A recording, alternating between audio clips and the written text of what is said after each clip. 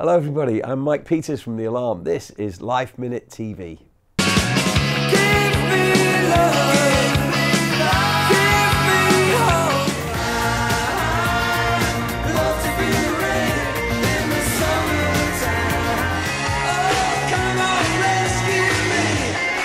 They hit the U.S. scene in the early 80s. Mike Peters and his Alarm, opening for the likes of Bob Dylan and U2. 17 top 50 UK singles and more than 6 million album sales later, they're back with a new full-length album called Forwards, which could not be more appropriately titled.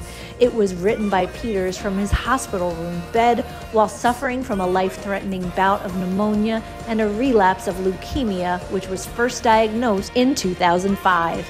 And it's 10 beautiful high-energy tracks that Alarm fans have been waiting for. We could not be more excited to welcome Peters to the LifeMinute studios recently to hear all about it. This is a LifeMinute with Mike Peters. Yay, Mike Peters in the house. Yay! Hey! Thanks so much for coming. We're thrilled to have you here. Great to be here, fantastic. I can't believe it really after all I've been through in the last year, so good to be alive and good to be talking. How are you feeling? Yep, really good, thank you, yeah. Yeah, I'm a beneficiary of all the breakthroughs that science has given to allow people like myself to survive and live with cancer for a long time. And I've probably had more chemotherapy than most people on the planet. And I'm still here to tell the story, so I'm very grateful to be alive. Oh, we're grateful too, and you look fantastic. Oh, thanks. Yeah, we'll try to stay fit. You know, when I was in the hospital, I was diagnosed in 2022 with pneumonia, and my leukemia went out of control, and I was in the hospital. So in between all the IV sessions, I just thought, I've got to keep moving, I've got to maintain my body strength. So I used to do a lot of walking in the corridors of the hospital at night.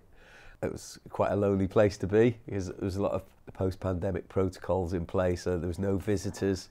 So I almost had the hospital to myself just to walk through the corridors at night and started thinking about new music, and that's what kept me going. Aww, you're such a beautiful person. You radiate your smile, smiling like this, talking about this. That's my mum really, and you know, I was brought up with great parents, not alive anymore, but they gave me the courage to go out and find my own happiness. That was always all we want for you, Mike, is to be happy in life, and know that if it doesn't work out, we're always going to be here for you. They never forced me to do anything. They were just quietly encouraging.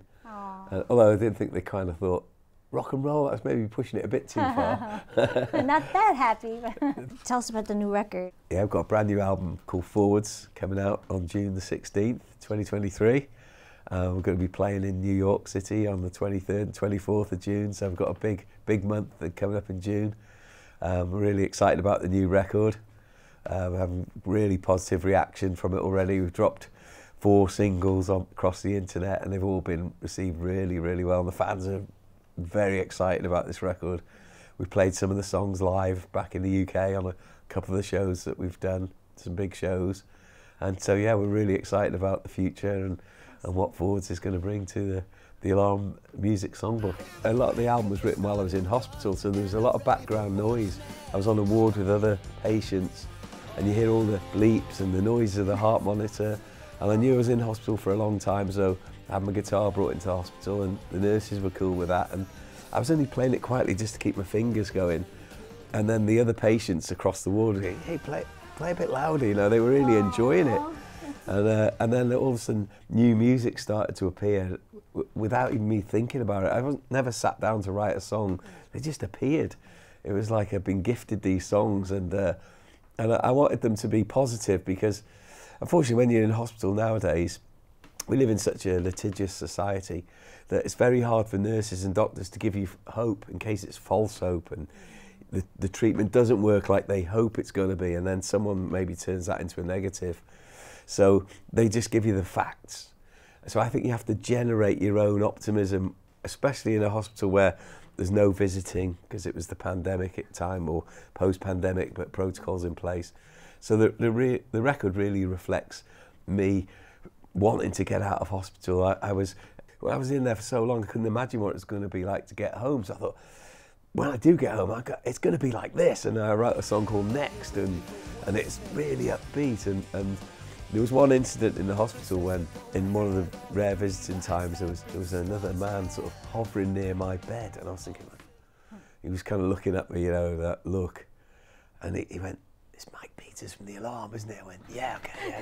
And he was American, and he said, "Wow, what are you doing?" He said, "Well, I got in yesterday, and you didn't look well yesterday. You were having the treatment, and I didn't want to disturb you, but my father's just on the same ward, just a few beds along."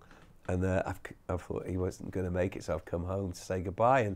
And he goes, "But I told all the Alarm fans last night, I'm on the forums, that you were in the hospital in the cancer centre." I was thinking, oh no, the story's getting out, what am I going to do? And so I had to go online and sort of write a reassuring letter to all the fans, say, yeah, okay, I'm in the cancer centre, and this is what's going on, but we're going to make it through, I'm going to give it my best shot. And I signed the notification off, I said, forwards, Mike Peters. And I thought, as soon as I wrote the word down, I thought, that's the album title, and that's got to be the song. The next minute, the song appears in my imagination, and I always, people ask me how you write songs, and I think they're all written in the imagination, just like you can hear your favourite song right now. And then the guitar becomes more like the midwife to bring it out into the world, or the piano, whatever instrument you've got, that just draws it out of your imagination into reality. How old were you when you started? Well, really it started when we were a band called The Toilets, and that was in 1977, and I was 17, and I'd just seen the Sex Pistols play and the Clash, and I thought, right, we've got to start a band, and we thought, let's come up with a name that will shock everyone, and we came up with the name The Toilets, and we exploded into life. We were a good band, and we had good songs at the time, and we played with the Clash, and then we went to London to the Roxy Club. The only thing we didn't have was anyone to help us channel the energy, and so the energy dissipated as time went by, and then we became another band called 17, and eventually we got experiences to learn how to channel our energy in the right way. In 1980, we got a break and went on tour with the Stray Cats from Long Island here in New York. They were an electric band, and we just saw, it was a bit of an education to see them. And we were all together when John Lennon was assassinated, and we actually played in Liverpool the night after his death, and we had to all walk to the venue, which is on the same street where the Cavern Club used to be, and all the flowers were laid out over the cobbled streets, and I remember thinking, wow, our band has just become about fame. We're just trying to get a record deal, and it has to be about the music. It can't be about anything else other than that. So we decided to start again, a fresh start, and we were going to be called The Alarm, and we were going to have original songs, and if our music only get us to the garage, that would be enough. But if it took us all the way to Wembley Stadium, like it did, then we can live with that as well. Why is it called The Alarm? Well, when we had our punk band in '77, the first song I wrote for it that was original was called Alarm, Alarm. And we had a conversation around the table to look for a name of the band. And I said, oh, the first song I wrote was called Alarm, Alarm. And we went, oh, that would make a good title for the band. So we wrote to the legendary DJ in Britain on the BBC. His name was John Peel. And we wrote to him and we said, we're changing the name from 17 and we're going to be called Alarm, Alarm. And he read our letter out on the BBC. We couldn't believe it. And he said, there's a few of these bands now with double barrel names. There's Duran Duran, there's Talk Talk, and now we've got Alarm, Alarm. He goes, I'm thinking of changing my name to John Peel, John Peel. And I went to the band, we're called The Alarm from now on, okay? And so that's how we got our name. Oh, cool. And Bono calls you the second greatest rock band of all time, I believe it was. Yeah, one of his many apt descriptions for The Alarm. We played with U2, the first time I met Bono was 1981, December 1981. It was the last night of their October album tour. And they were about to go away and make the third album. And I can remember setting up my amps on the stage, and then there was a tap on my shoulder, and I looked around, it was Bono. And he was like, what's this? You know, he's intrigued by my acoustic guitar, because Alarm acoustic guitars have electric guitar pickups in them, and they've got volume pots, they can crank the volume up, and that's what makes our sound different. And he was really intrigued. He liked the fact that I had a harmonica, and he said, look, I don't know how to play guitar. I said, well, I'll show you a few chords. He said, right, come back to the hotel tonight and we'll have a session. And so I ended up back at the Portobello Hotel and taught him how to play Knocking on Heaven's Door by Bob Dylan. And he was so grateful. And they went off to do the War album. And as soon as they came back out the studio and they was talking and playing shows, they said, we want the Alarm to come on the tour with us. And so we did. And then they came here to the USA. And again, their success started really happening then. And they invited us to do the last 20 dates of the War tour in America. And we were reasonably known in Britain, but only at a club underground sort of level. So when we came to America, we'd never been on TV or never really been on the radio. And we were driving into San Francisco for our first concert with U2 at the San Francisco Civic. And we heard Bono and The Edge on the radio. And at the end of the interview, they said, do you mind not playing New Year's Day? We want to play this record by this band that are playing with us tonight. They're from Wales. They're called The Alarm, and this is their song, and it's called The Stand. And we were like, wow, we couldn't hear it. Hadn't even done a gig in America. We were on the radio. And it was, you know, Bono and The Edge were our first sort of promoters, if you like. And it was amazing. And then we ended up doing our first television shows in America. We did The Cutting Edge on MTV and the American Bandstand. We couldn't believe it. And then when we went back home to Britain and recorded a song called 68 Guns, and came straight back to America and released it in the UK as a stopgap.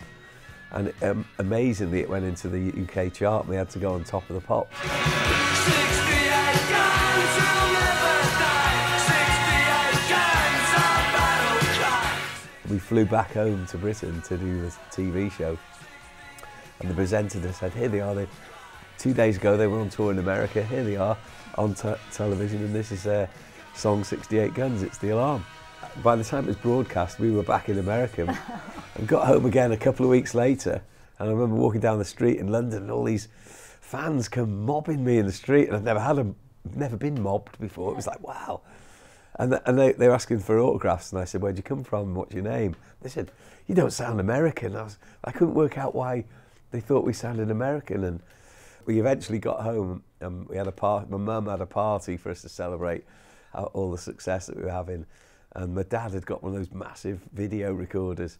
And he said, look, here it is. And he'd recorded Top of the Pops and he played it back to us. And How cool. couldn't believe it. And then we saw the presenter say, they've been on tour in America. Here they are from the USA, The Alarm. We thought, no wonder everyone thinks we're American.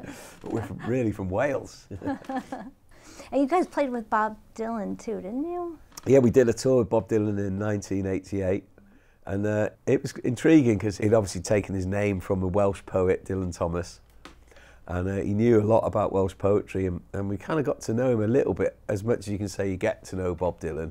He's a very private man.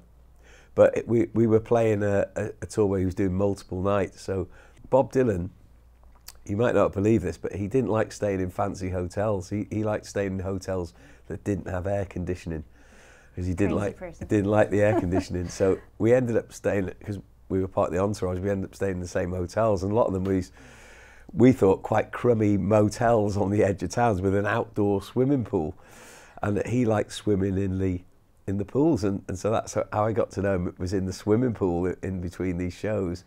And one day he didn't show up for swimming, and his assistant was a guy called Victor Malmoods, who'd been with him since the Don't Look Back days and the Greenwich Village days, and he was his friend. And I said to Victor, where's Bob today? And he said, oh, he's got a bit of a cold, he's going to stay in his room to get ready for the show tonight. I thought, okay, great. Next day, Bob's in the pool. I said, hey Bob, how are you doing? How's the cold? And he went, what? I said, oh, Victor said you had a cold and you weren't feeling well. Victor said, what? And it was like, next minute, Victor was banned from the tour as punishment for a few weeks, and because Bob didn't want anything private being leaked at all. So that's the kind of person he was. But he used to come on the Alarm sound check sometimes if he was early in the show, or if he was arriving at the show early, come and stand on the side of the stage. We were doing a song on the tour called Bells of Rumney by the poet Idris Davis, that had been set to music by Pete Seeger, which is all Bob Dylan era. And he loved hearing us singing about all the Welsh towns, and then he invited me on stage to sing with him a couple of nights. Cool. And that was an amazing experience to be on the microphone, you know, cheek to cheek with Bob Dylan. I mean, I still can't believe it happened, even now. Yeah, not a lot of people do that or could say that. Well, I'm really lucky to, you know, and luckily, obviously at Bob Dylan shows, there's no cameras, no one's allowed to film anything. But on the night he invited me up to stage with him, I gave him a camera to his son, Jesse Dylan, and so he was allowed to take photographs. So he captured the only capture of that moment is from Bob Dylan's son using the Alarm's camera. Do you find like the fans are receptive to the new stuff too, and like they request the old stuff as well, Yeah, and you play both? Alarm fans have always been receptive to new music because that's been our focus. We've never stopped making new music, and the fans, they get as excited about that. The challenge came when we got to our 40th anniversary, which was just recently. I was thinking, how can we honour that and still play some new songs as well, and as well as all our history? So we came up with this idea of doing a medley of songs, of Alarm songs. So we came up with a closing part of the set, which lasted for 55 minutes and featured something like 26 Alarm songs from right across the history. And it was amazing. It liberated a lot of the songs in a way, because it was just all the essential ingredients. So it was one after the another. You know, there's no time to stop. It's just bang, we raced through all these songs. The fans were with us all the way. And it created a huge momentum in the show, and it allowed us to still play some of the deep cuts and some songs from the history in the first part of the set. So I think our set list was something like 36 songs, you know, whereas most bands it's about 18 or 19. They get an hour and a half or an hour and 90 minutes sort of show. And so we were cramming a lot in, and it was fantastic. So it's a great time to be an Alarm fan right now, because there's a lot of music in the set when they come to the shows. Did you always know you wanted to be a musician? No, I think I wanted to be a footballer or a journalist or something like that at first, and so much so that I even took typing in school, so I could have all those skills. And I was into computers as well. The first time it got introduced to the British curriculum, I took it was called an O-level at the time, and I passed.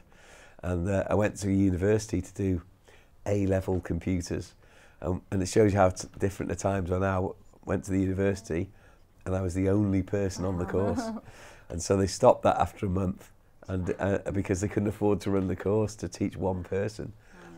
And my mum spotted an advert for a local supermarket chain called Quick Save that needed a computer operator. I went for the interview. They couldn't believe I had an exam in computers, and they just hired me on the spot. And you know, I was into that. And then I saw the Sex Pistols. Thought, right, computers. Let's get the guitar out and learn to be a rock and roller. Well, were you self-taught? Yeah, absolutely self-taught. Yeah, I used to learn from putting records down on my player and figuring out the chords. Somebody gave me, when I was a young lad, somebody gave me a Beatles songbook and a load of Beatles records. And at the time, in that point in the 70s, probably 74, 75, the Beatles had been and gone. They weren't around like they are now. It was like they'd broken up, and you were into Wings or John Lennon, but the Beatles stuff wasn't on the radio. It was only just been a hit recently. So I discovered the Beatles quite a lot through playing the White Album, and I had the songbook so I could learn the songs, and there was the Ballad of John and Yoko. That was one of the ones I learnt first, because it stayed on C for ages, and I get my fingers in a position, put the needle down on the record, and I could play along with it for about 30 seconds before it changed chords. Oh no, I can't get to the next chord. But eventually you keep persevering, and the next chord, Amazing. you learn how to get there. It's amazing how it just comes, you know. Yeah, it's exactly the whole thing. The Gathering, are you still doing that? Yeah, oh, well, we just had our 30th anniversary of The Gathering. And The Gathering is it's a concert role reversal, really, where when I was first became really ill and I couldn't travel because I've been living with cancer since 1995, we started The Gathering as a way of bringing the fans to me.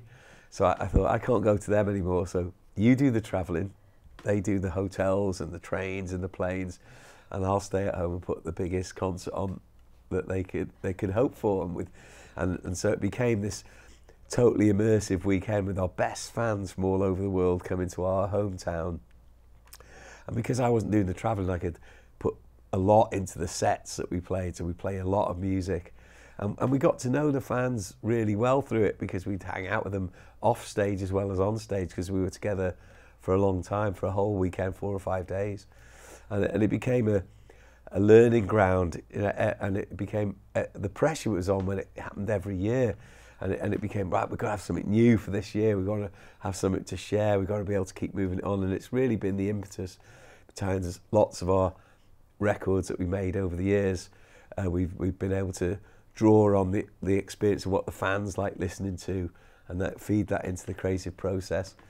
We started a charity called Love, Hope, Strength in 2007, and we were able to launch that at the gathering and invite people to come on the hikes with us, and that became an extension of the gathering, and it became a way of us all walking together, not just in terms of music, but putting something back into the world as well. Oh, that's so beautiful. What does music do for people? I think it uplifts them when they really need it most. I think sometimes you get more from music than you do from photographs or videos. I think music takes you to a great moment in your life when you've had an experience, or if it's a brand new song and a lyric comes out from it that captures what you're going through. I think it can really give you so much that normal life maybe can't quite put into perspective for you. I think sometimes you can be really down on something and something terrible's happened, and then you get in the car and a song comes on the radio. It just happens to be the right song in the right moment, and it just puts you right. Everything is going to be all right, you know. And it's I think it's really important. I think music nowadays it's gone more into the background. You know, when I was a kid growing up, your speakers were the most thing you had in your bedroom, were the speakers. Now they're on the floor in the background, and there's screens on the wall, and that takes precedence. But the music is still always there, and I think it's, you know, nowadays, I think the great thing about music is a song from 1983, The Stand, and recently it becomes like a modern song because it appears in the film, in a TV series, and then all of a sudden you've got people using apps like Shazam, and who's this, you know, bang, and they discover the alarm, and it brings us a whole new audience. And we had The Stand appeared in the Netflix series 13 Reasons Why, and as soon as it hit, it played at a penultimate moment in the storyline, and the next minute there's 3 million followers for the alarm that we didn't have the day before. Wow, and that's all because of music. It connects people. And in that regard, digital isn't so bad. I didn't think of it like that. No, I think you know, look, I'm a vinyl guy, but I still like the digital thing, and if that's all you've ever grown up with, it's amazing that you've got access to that amount of music, and as long as it takes you beyond the classics and the omnipresent songs, and but you can definitely, you know, we see it all the time with people connecting with the Alarm's music, because we've got a following all around the world, and there's always someone playing an Alarm song somewhere in the world, and that means someone's walking by listening to it, or they're sharing the music with their friends in a car, or their new workmates, and hey, I went to this band, the Alarm, bang, there's a song you got to listen to. And digital music connects us to new fans all the time. Are there any musicians that you think are particularly good that you like to listen to nowadays? Or I'm into everything. You know, I like a band from Ireland called the Fontaines, DC. They're really cool. And there's a band called the Lathams from the UK that you might not have heard of yet, but they got some great songs. And I like listening to all kinds of music. And I'm a big fan of, recently I've been a big fan of Northern Soul music from the UK, which is massive in the 70s. It was underground black soul music that never really taken off in America, and people would come over to the UK and find these acetates of these unreleased songs and bring them back to the clubs like Wigan Casino and the Torch in Stoke in the north of England, and they become huge cult records for these fans who'd go to because the DJ had the only copy, they'd follow him around and dance to this music. And I loved that time about music when it was unattainable in some ways. When you used to buy records, you go to the shop, you couldn't play it immediately, you know. It wasn't something you could download on your phone and start listening to. You had to carry it home, and you'd be on the bus and the train reading the sleeve notes, and you know, one of the big motivation for me getting into music was I loved a band called Slade, and I went to buy my first ever LP, and it was called Slade Alive, and I looked at the cover and I flipped it over and read the back, and it had all the song titles, and one of them said Born to be Wild, and in brackets it said Steppenwolf, and I thought, oh, I don't want a record by Steppenwolf, I only want Slade. And there was another one that had Be Home, Darling Be Home Soon, Sebastian. I thought, well, I don't want that. And then there's In From a Shot Like My Gun, and it was Slade. I thought, oh, well, there's only a few Slade songs on this. So I saw an album by David Bowie, and I liked Driving Saturday, so I bought that instead. And when I got home, I played it, and I was reading it, the sleeve notes, and I saw that he had a song called Let's Spend the Night Together, and in the sleeve notes it had in brackets Jagger, Richards, and I thought, that's the Rolling Stones. So I thought, I want to be one of those guys. I wanted to be one of those guys with the name in the brackets, you know. So I went back and bought the Slade album because I realised that it was all Slade, but these are the songwriters, and that's what I really wanted to be in life.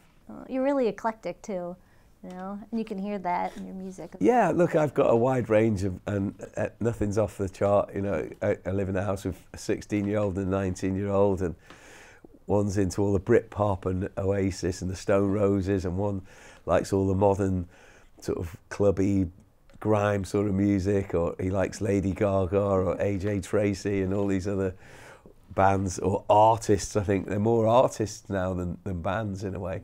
You know, they keep me up to date with what's going on, and you know, I like being challenged by the music of the day. Because I think there's always a place for music to, you know, there's only a certain amount of notes, but there's an infinite set of possibilities within them. What's next? What's something What's that next? you're going to do you haven't done yet? What's next that I haven't done yet? Well, climbing the Alps in September is one of the things I'm going to be doing. Really? Yeah. Oh, wow. Because our charity Love Hope Strength is really about showing people that there is life after cancer, and that you can have hope and strength through it. And you know, you might not get your whole life, but you might get some of it, and even the 5 minutes is worth it. If you can stand up to the disease long enough to be able to tell your wife you love her one more time, or speak to your kids, or hang on till your parents get to see it, life is beautiful, whether it's for a minute or for a year or for eternity, and it's worth fighting for, and that's what we try to portray through our treks through Love Hope Strength. We climb to extreme parts of the world. We've been to Everest, Kilimanjaro, we've done the highest gigs in the world on these places, take some amazing musicians on the treks.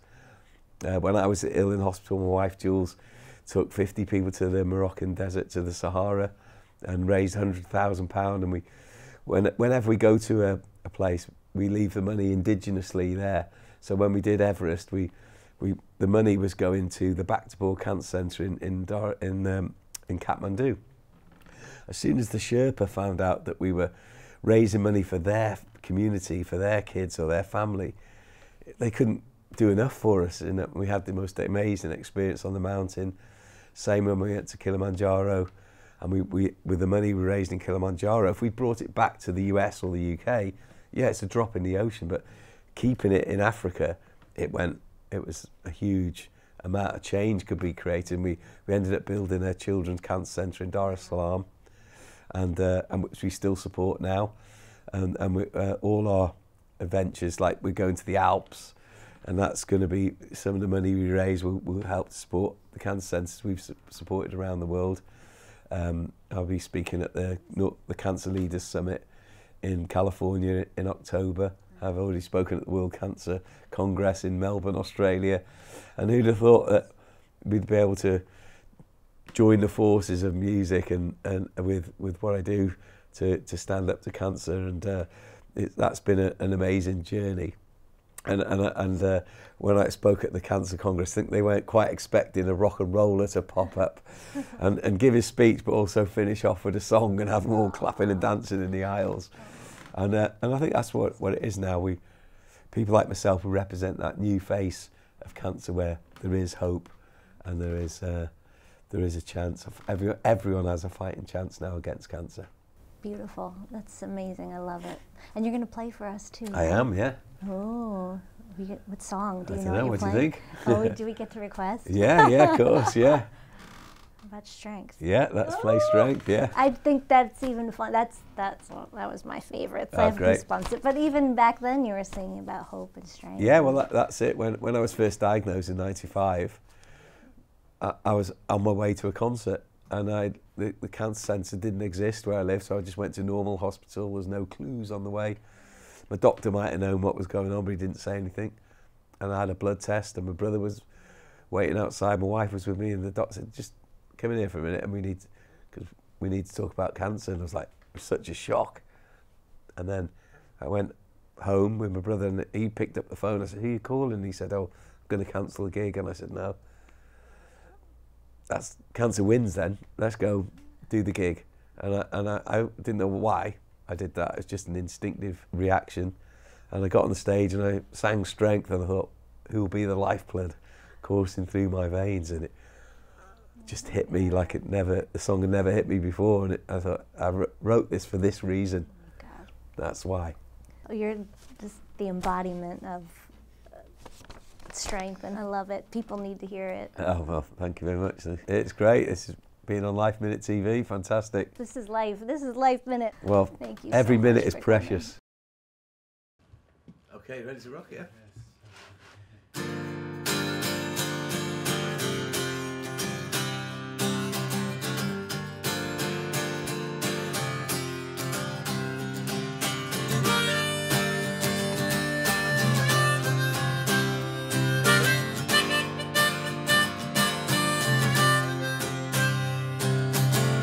Who will light the fire I need to survive? Who will be the lifeblood coursing through my veins? Like a river flowing that will never change. I need someone I can depend on.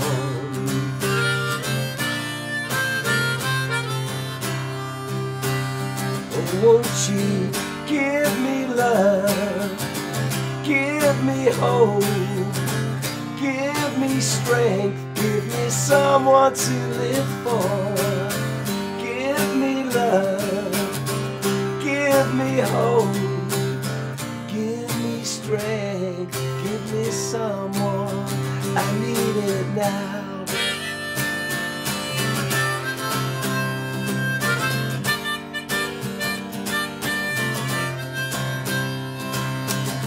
Someone write me a letter, I need to know that I'm still alive. Someone give me a telephone call, need to hear a human sound. Someone open the door and let me out of this place. I've been caged up for oh so long. I don't know if I'm living or dying.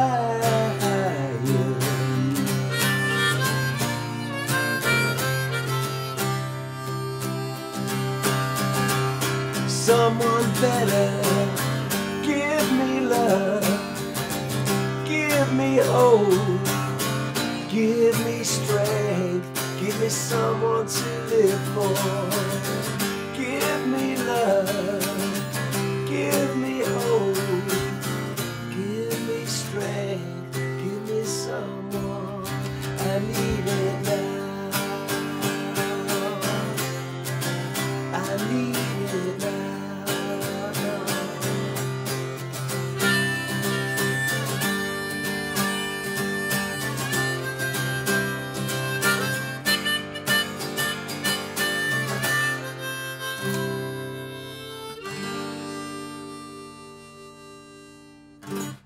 To hear more of this interview, visit our podcast, LifeMinute TV, on iTunes and all streaming podcast platforms.